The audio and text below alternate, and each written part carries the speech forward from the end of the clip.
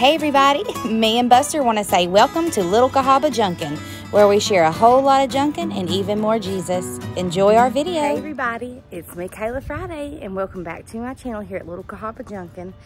Got my Diet Mountain Dew, that's my drug of choice.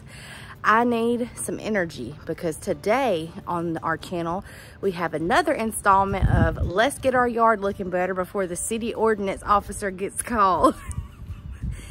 Y'all, it's bad. But I just took my husband's truck, got 7 bales of pine straw, some hay straw, and some other fun stuff, some mums. And we're gonna work in this yard today. So we're gonna get it looking better, get it ready for fall. I got a hoe, I'm about to get all these weeds up, and I'm just gonna show you what we're working with. And hopefully we'll get it transformed and looking better. But just so y'all know, it's very hard work to be a buzzard. To be a buzzard of this stature, it takes years of preparation and months of neglecting your yard. Oh, honey, it is all looking so good. Look, the flowers are all dead, but these weeds are just thriving.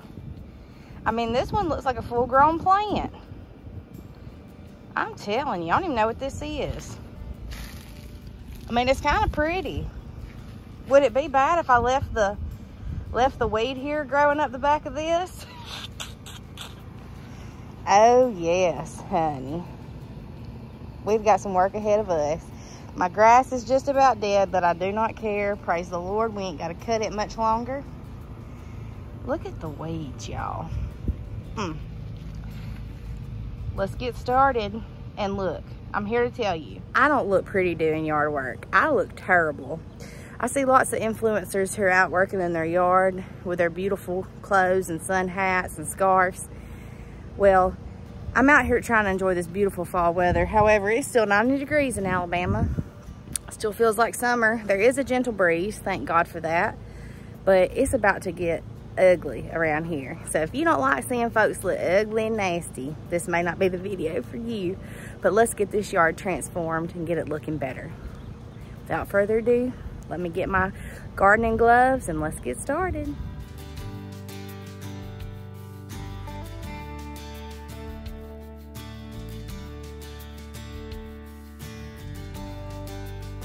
Y'all can see how red my face already is.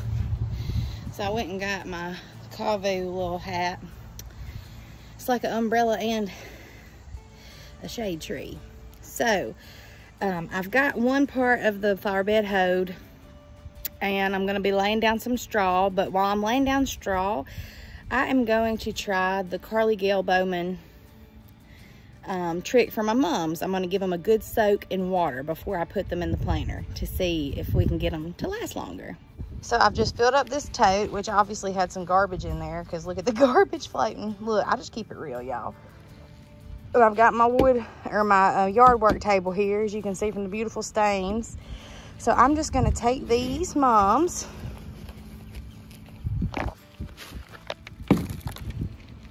and just sit them down in the water for a soak before I plant them over here in this area.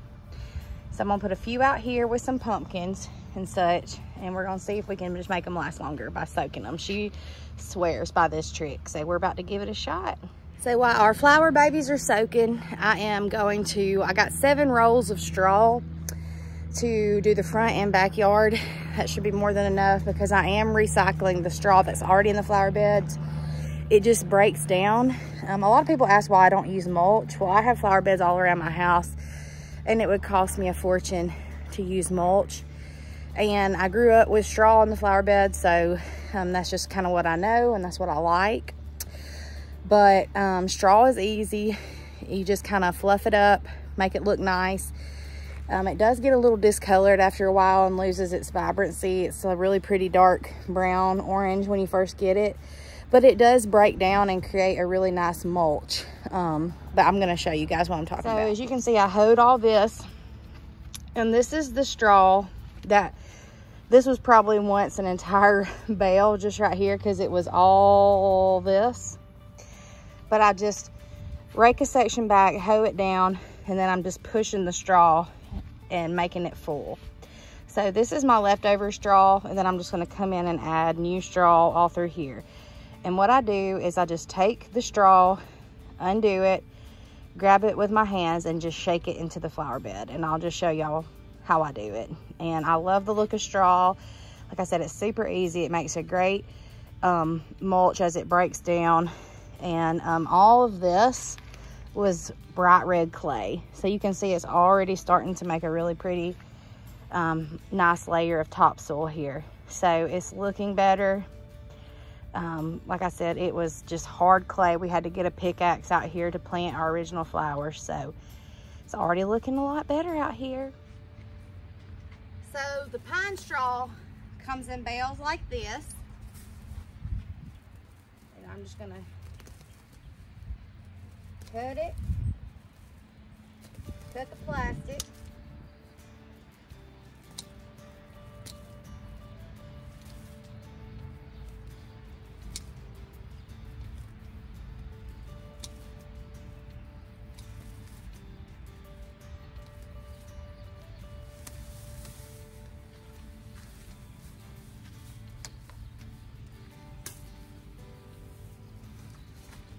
Throw the plastic away. And you always want to wear gloves when you're working with straw, pine straw, because the pine needles are very sharp. If you're from the South, I know you've seen Mickey Ferguson or James Spann, our local weatherman, our local heroes. Y'all have seen them talk about during hurricane and tornado season how a needle, a pine straw needle can go straight through a tree. So they're very sharp, some of them, when the winds are blowing. But what I do is I just get a big handful like this and I shake it out to fill up the space.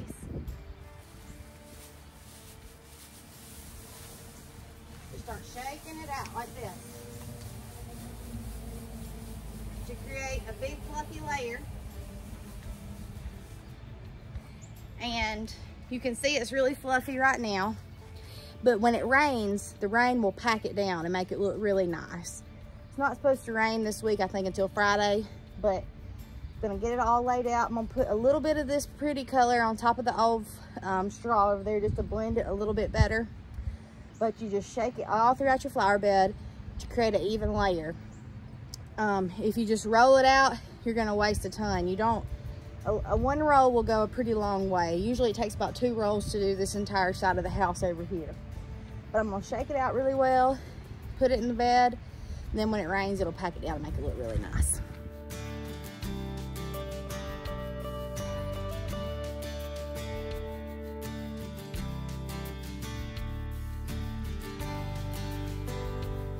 So as you can see, got the straw all laid out. I know it looks a mess right now, but at the very end, after I've laid it all down, put everything back in my flower beds, I'll take my rake and drag it all along the side to make a good, clean, even border. And I did get this plastic border here from Walmart last year, and it really helps to keep it from washing away. And then I'll tidy up, get everything all clean. But for now, I'm gonna plant some of these mums and put my little things back out in my flower bed.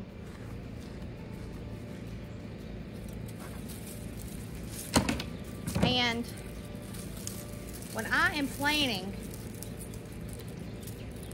I use something called brown cow, which is essentially cow manure, or black cow, excuse me. So all this is black cow manure. Yes, I'm digging in it with my hands. Look, if you're a mother, you've wiped your baby's butt, right? If you're a nurse, you wipe grown people's hiney's, which I do, and I will happily wipe people's hiney's because they can't wipe it for themselves.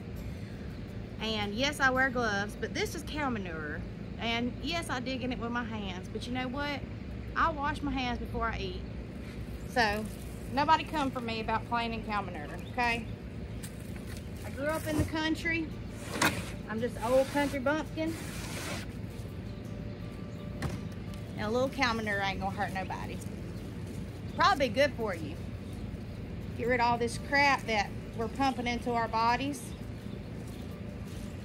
get some of nature. So, got my soaked, really pretty soaked mums. I'm gonna break up the root ball. Just put them down in here. Hopefully this works well. They're super hydrated, so hopefully they'll last a really long time and be really pretty. But I do gotta go get my unopened bag of cow manure, put it in here, because I need a little bit more soil to go in. Okay guys, I look like a flying nun, Sally Field, because I got my hat bent funny. I'm finally done with the first side. Like I said, it still has to settle with the rain, and Corey will have to cut grass, but once that's done, it looks so much better. Just got rid of all, fluffed up put me some new wheat straw out and all my little stuff. Fluffed up the straw, added straw, cleaned off the siding. And then over here, I added a thing of dried corn and a couple of pumpkins and another mum. So, it's looking a lot better. It's looking much, much better. Much, much better. Like I said, once everything settles, it'll look even better. But there are no huge weeds out there anymore. So, now for the next side. Y'all just thought that other side was bad. Wait till you see this one. Oh my goodness. Oh my goodness, there's more weeds than there are plants. Let's get cracking. Got the weeds pulled. And it looks so much better.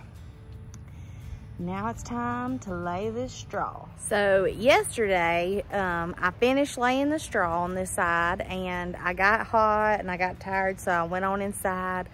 And today's the next day, so I'm gonna try to work on the porch. I'm on call for the hospital till in the morning, so I have to be ready to go at any point, so I don't need to get too hot and sweaty and covered in ticks and all kind of fun bugs.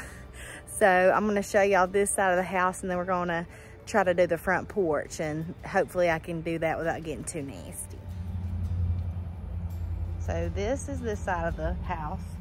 Looks a lot better. Y'all can't judge my porch because it looks really, really bad.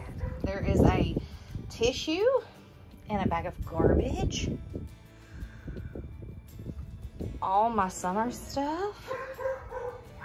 It looks fabulous. So I'm about to start by cleaning everything off and moving everything off. And we're gonna decorate this side first.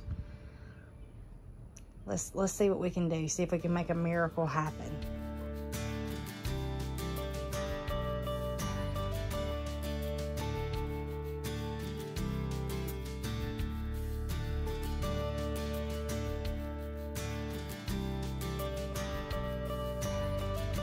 So now I've got all the summer stuff off of here. And I just got it broke down to just like basic decor. So now I'm gonna start going shelf by shelf and getting it ready for fall. Don't know exactly what I'm gonna do, but we'll figure something out. We always do.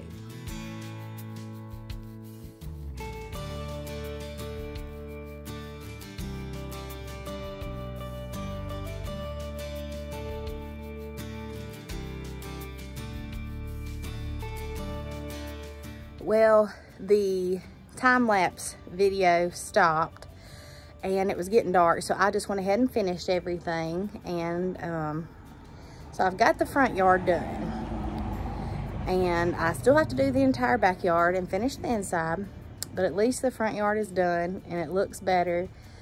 It's nothing special, but it looks leaps and bounds better than it did when we started. So I will show y'all the finished product of the front yard, and then the next time we'll work on doing the backyard. So this is over here on the side of our house. This is the side of our house and our fence. And I've got this just little area over here where it don't look so empty. And I ended up bringing this terracotta pumpkin out here. And then the flower beds are nothing special. I just added some mums and then fluffed up all the flower beds, added the straw, but it's looking better. You've also got to cut grass, and that'll cut up all this stray stuff. But it looks better. And then over here, I didn't really do anything, but I had this sweet little scarecrow. I thought he was cute. I got him for like $5 last year.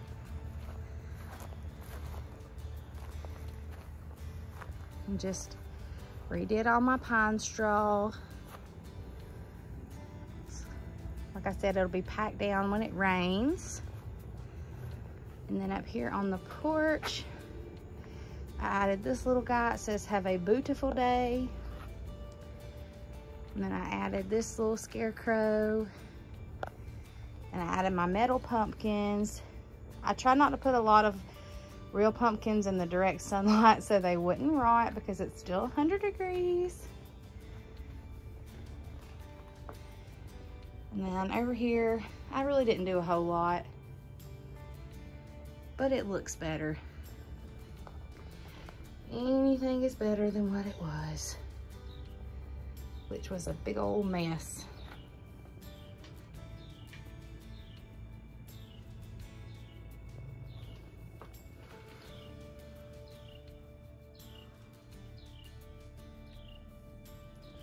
Pumpkins and mums. Just a few things here and there. And then my hocus pocus. But that's it. Like I said, nothing spectacular, but it does look better than it did. Well, friends, thank you for following along on our little vlog. Like I said, it's nothing crazy, nothing special, but it does look better than it did. It was a hot mess. I had let it go for way too long, and the backyard is even crazier. So at least it looks good, or better. We're not gonna have to have the law called on us for our flower beds and our shrubs being as tall as our house. So hopefully it'll stay pretty for a little while. Hopefully it'll cool off and my mums won't die. But I love you guys so much. Thank you for being a part of the Little Cahaba Junkin family. Most importantly, remember Jesus loves you. And this is the season of thankfulness. And I'm just so thankful for all of his many blessings. So until next time, happy Junkin. Be blessed.